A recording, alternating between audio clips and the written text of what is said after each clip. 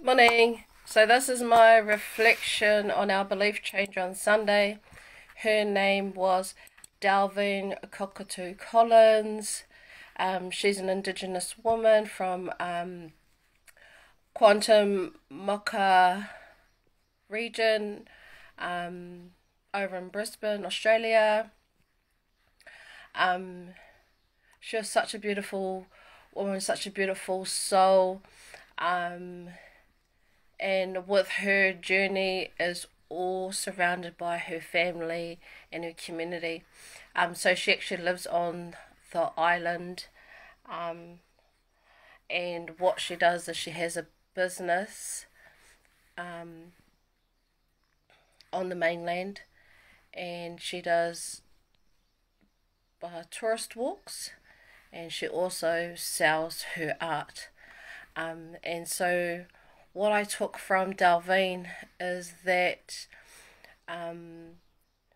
although she does lots of her work painted, she also does digital printing, but she doesn't, trust the world. She only trusts those that believe in safekeeping her work, which is so awesome.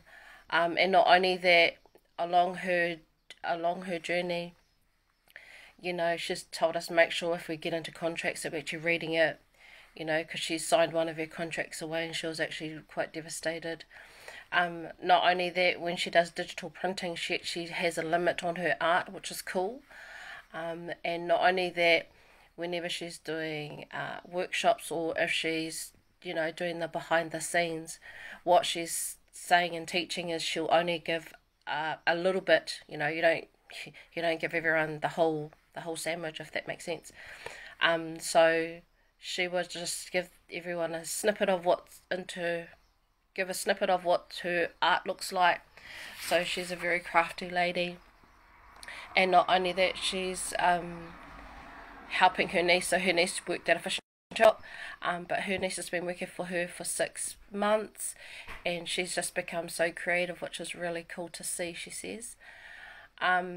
So she's really into, you know, authenticity, you know, keeping it original. And she was saying that, you know, she would go places, you know, how we, like for myself, how we go in there and we learn something, but we learn it, but we don't take it to make a profit.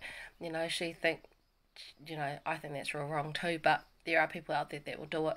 But for Delvine, man, she was awesome, just real chilled. Not only that, having her family heritage actually incorporated into everything that she does. And I think that was inspiring too. The great advice that I took from her is, you know, you have your originals, your authenticity, and not only that, you have what is yours, you know, and that's yours and that's sacred to you. Keep that closest. Don't give those secrets away. And yeah, so that was my take on Dalveen Cockatoo Collins. She was so amazing. And thank you.